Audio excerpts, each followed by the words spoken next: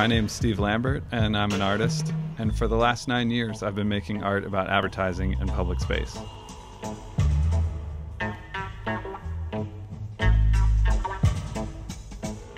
When I started researching for my show in Los Angeles, I started looking around at signs both in my neighborhood in Brooklyn and in LA.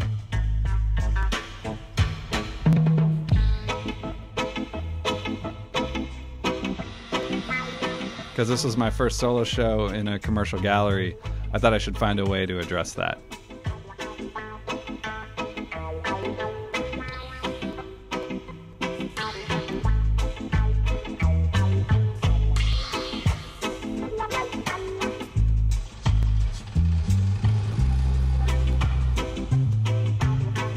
Humor has always been a part of my life and my work, and I think that comes across in just about everything that I do.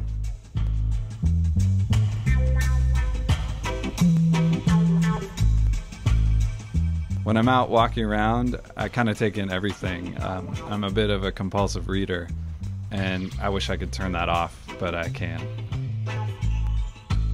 Obviously, I feel a little conflicted about it.